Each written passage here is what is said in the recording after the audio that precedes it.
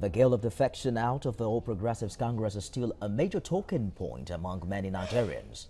A prominent chieftain of the APC in the southwest, who is also a senatorial aspirant in Lagos East Senatorial District, Chief Lanre Rasaq, says the party remains indivisible and formidable.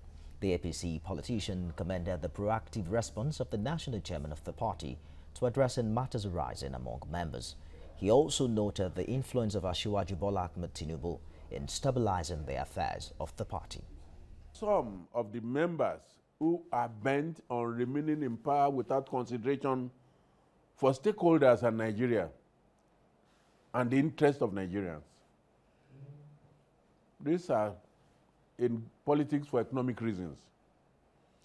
There are some who felt they can twist the party to give them ticket for the next election, whereas back home, they cannot contest for the position of councillor and win. The main reason for destruction of the economy of Nigeria is corruption.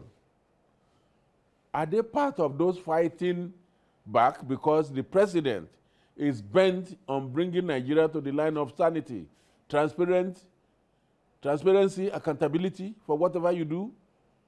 Are they not happy the president is doing it right?